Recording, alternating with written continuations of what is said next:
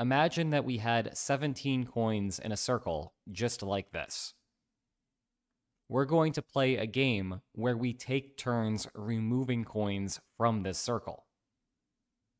In particular, on any given turn, the active player will choose to remove 1 or 2 coins.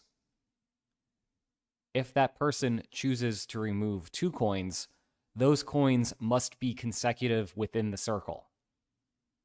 For example, if you started the game going like this, I might respond by taking this coin here. But what you could not do on your turn, as an example, is remove those 2 coins there.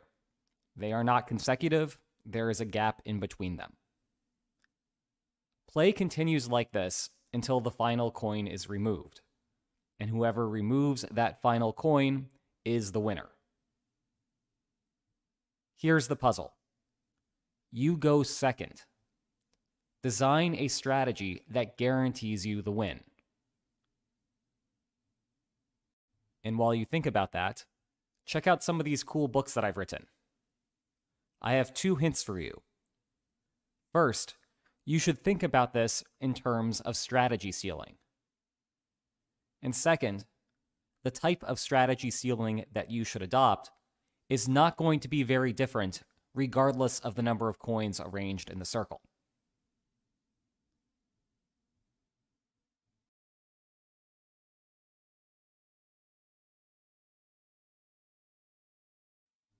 Are you ready for the solution?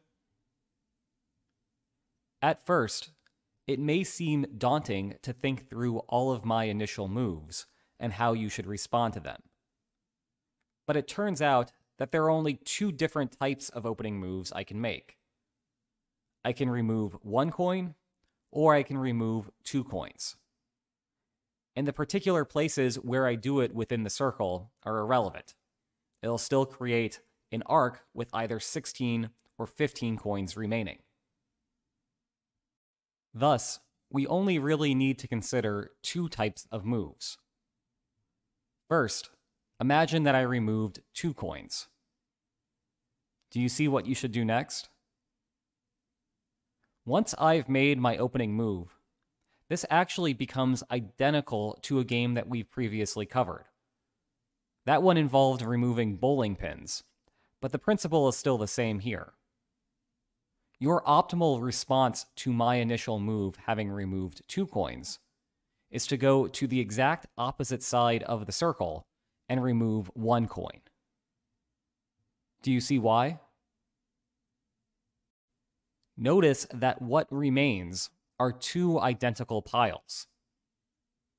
As such, no matter what I do next, you can match it on the opposite pile. For example, if I were to remove this 1 coin, on your turn, you can respond by going to the opposite side and choosing to remove the equivalent coin. As this continues, no matter what I do, you can match it. If I were to take those 2 coins, you can take these 2 coins. If I were to take that 1 coin, you can take that 1 coin.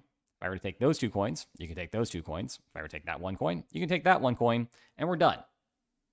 No matter what I do, you can always match it, and as a consequence, you are guaranteed to win from there.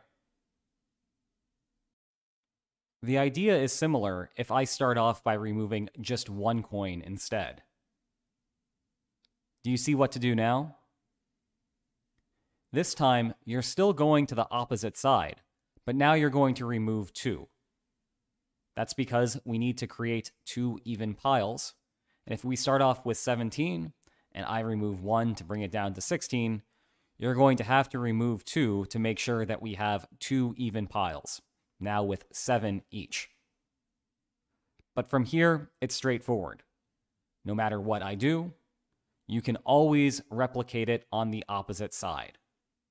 And as a consequence, it may take a while, but eventually we'll get down to a situation where I have to remove the final item from the first pile, which means that you can remove the final item from the second pile. And thus, you win. Did you figure this one out? Let me know in the comments. And if you enjoyed this video, please like, share, and subscribe, and I'll see you next time. Take care.